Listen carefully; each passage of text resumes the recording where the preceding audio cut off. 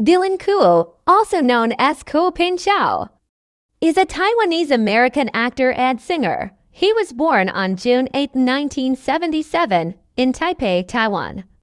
Dylan gained popularity in the Taiwanese entertainment industry during the late 1990s and early 2000s, and he continues to be active in both acting and music. Dylan Kuo made his acting debut in the Taiwanese drama Lavender in 2001. He quickly rose to fame and became known for his good looks and talent. He has appeared in numerous television dramas, often portraying charismatic and romantic leading roles. He has a dedicated fan base and continues to be active in the entertainment industry, both in Taiwan and other parts of Asia.